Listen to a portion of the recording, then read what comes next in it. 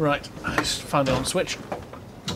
Remind me again how much the grant was for? 130,000, and last week I signed an order for about £100,000, which was quite enjoyable. And what do you get for that? What we get is some fluorescence optics, which will go on this machine. So I can just open this up.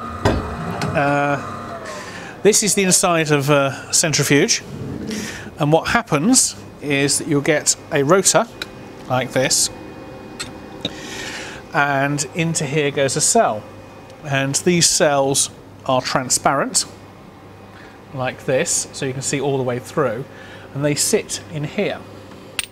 So as this spins around, there's some kind of detection goes on, so you can observe what happens to this at high speeds.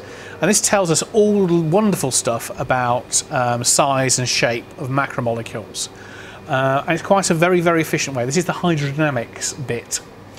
And what we're going to do is basically have a large big block here, which is the fluorescence optics, which will basically have a laser which shoots down and it will observe the fluorescence that comes off, which it bounces back up, and we'll be able to look at lower and lower concentrations.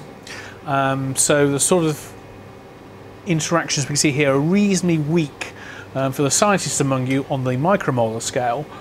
We can observe, because of our optical system, we can observe protein nucleic acid interactions a lot tighter, and we'll be able to actually use the fluorescence optics to actually look at these much tighter interactions, which will be completely unique. This will be the second one in the UK and the first one that's actually publicly available to the UK community to come here and actually use.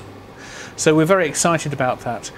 Of course, we've also got a grant in naturally for, put another grant in for a postdoc to come and actually be able to actually use this and actually train, actually develop the methodology. But again, you never know. They'll fund the equipment but not the people, so it may well be me actually running this again.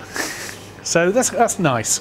We'll have these wonderful things, and we've also bought 7 of these little cells, which are about $1,600 a piece, which at the present pound-dollar rate works out very favourably for us. Indeed. Still seem pretty pricey to me, mate. £800 a piece, absolutely. But they're all sort of completely bespoke, almost handmade instruments. So for £800 it's actually not bad at all.